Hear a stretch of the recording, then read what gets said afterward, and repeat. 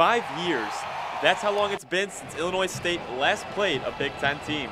Despite the difficult matchup, this is a team that went to an FCS championship last season, so Redbird fans had high expectations.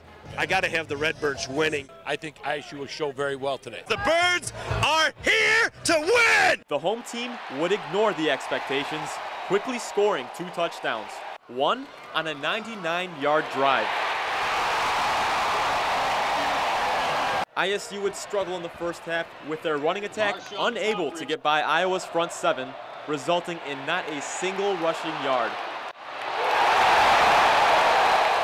The Redbirds would go into the half behind 17-0. Everyone knows that the most important position in football is quarterback.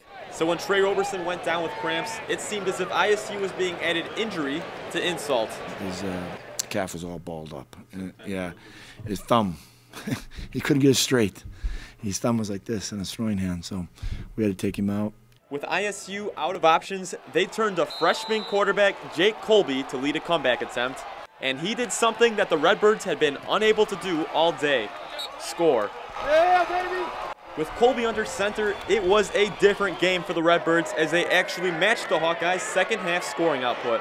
Unfortunately, the first half deficit would be too much for the Redbirds to overcome, and they would lose a hard-fought game. What's up, fellas? What's up? Coach Speck kept it simple when describing the Hawkeyes' performance. Handful. Handful. I don't know, what else do you say? That's the best team we've faced since I've been here.